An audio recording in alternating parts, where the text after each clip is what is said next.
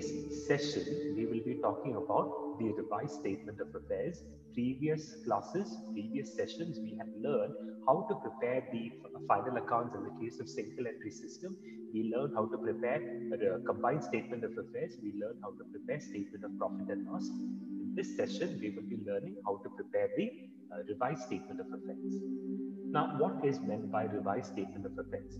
Revised statement of affairs is the final statement that is prepared in the trilogy of the final accounts of single entry system.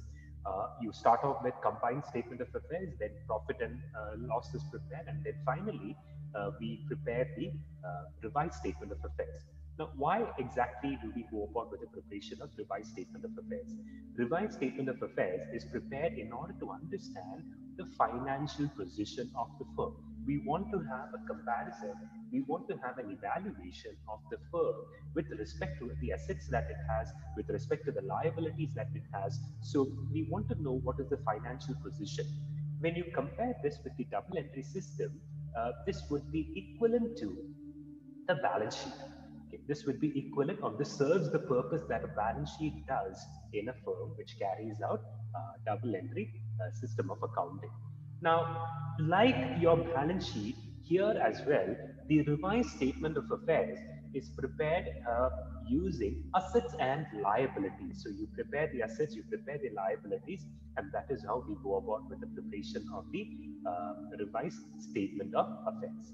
Now, talking a little more about this, here we prepare the statement based on the closing values. So what are considered over here are your closing values. Closing values are what you will consider when you will go about with the preparation of the revised statement of affairs. So we want to know what are the positions of the firm at the end of the financial year. Now, what I've displayed here on the screen is the format of revised statement of affairs. On the left side, you start off with your capital, then you have your liability. On the right side, you have all your assets listed out, and just like balance sheet, even revised statement of affairs, it will have to tally. So, in a nutshell, this was the revised statement of affairs.